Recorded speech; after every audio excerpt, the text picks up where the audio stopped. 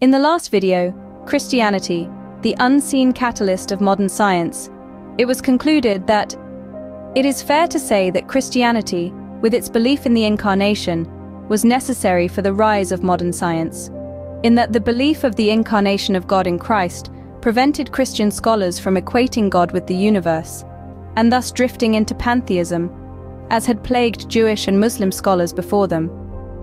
But it would be unfair to leave the Christian influence on the rise of modern science at that one point.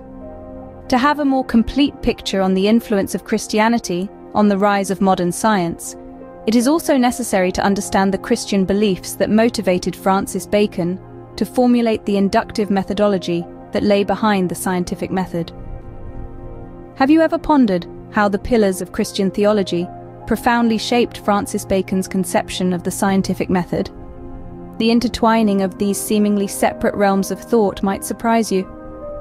Francis Bacon, often hailed as the father of the scientific method, formulated his approach to knowledge acquisition against the backdrop of his Christian beliefs.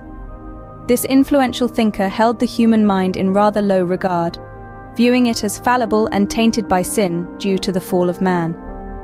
In his view, this fallen state of man left an indelible mark on human intellect, which could not be trusted to generate knowledge free from bias, incorrect presuppositions, or contradictions. As Stephen Meyer noted, because of man's fallen nature, humans were and are held to be vulnerable to self-deception, flights of fancy, and prematurely jumping to conclusions. Such a perspective, shaped by Christian theology, led Bacon to propose a new epistemology in his Great Instauration. Disillusioned with the limitations of logic and deductive reasoning, Bacon posited an entirely different means for knowledge acquisition: experimentation and, more importantly, repeated experimentation. This approach, known as inductive reasoning, marked a significant departure from Aristotle's deductive form of reasoning, which had dominated for 2 millennia. Bacon's inductive methodology, where repeated experimentation played a central role in reasoning towards a general truth, was a groundbreaking innovation. It set the stage for an explosion in knowledge of the natural world and technological advancement. This approach of bottom-up reasoning was a significant shift from the top-down deductive reasoning of Aristotle, where one's initial assumption of a general truth played a central role.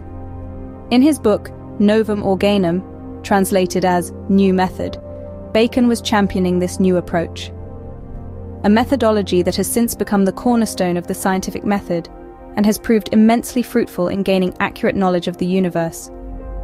The emphasis on repeated experiments leads to more exact and illuminating conclusions than the educated guesses that follow from the previously dominant deductive reasoning.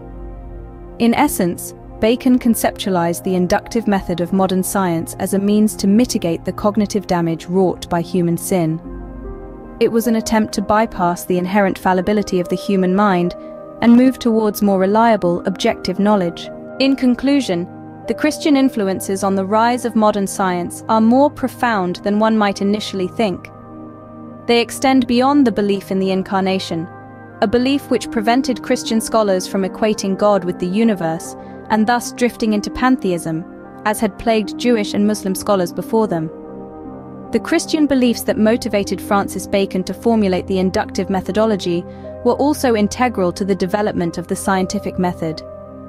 Both the concept of the incarnation and Bacon's belief in man's fallen sinful nature, and rather low regard for the human intellect's ability to generate knowledge free from self-deception, were both Christian presuppositions that were necessary for the rise of modern science.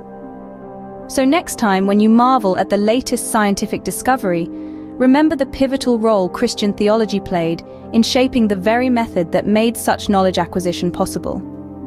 The intricate tapestry of scientific progress is interwoven with threads of Christian theology, creating a rich, complex picture of our quest for knowledge.